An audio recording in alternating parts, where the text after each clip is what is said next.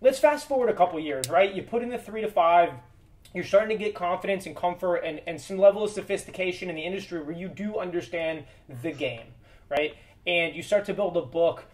When you started in the industry through like kind of that first wave of now I'm comfortable and confident, do you remember what the needs of the tenants were at that time? Because when I think about today, there's so many different landscapes from co-working, traditional offices, now working from home is important. Back then it wasn't as such, right? There wasn't as many options because technology was a little different and working from home wasn't as popular or comfortable yet from an employer standpoint. Do you remember what the needs you were looking at with your tech companies and GovCons, which you work significantly with?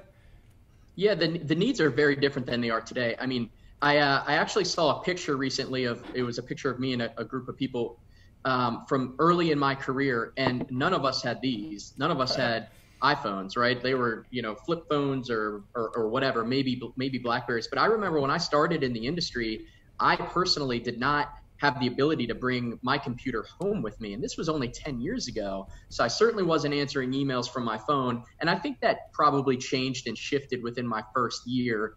I had a desktop computer to log into, and, there was a portal that I could log on to at home from a home computer, but it's totally different.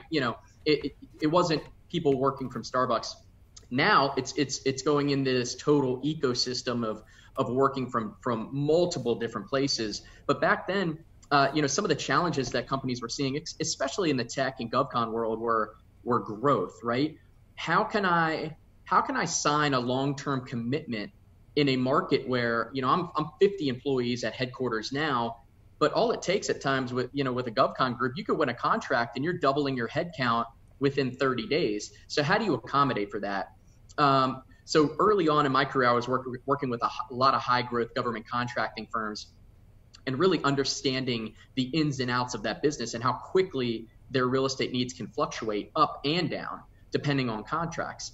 So really helping them maximize their flexibility within their office space and within their lease. So creating opportunities for expansion options, taking a piece of space adjacent to the prime space that you're leasing in the event of growth.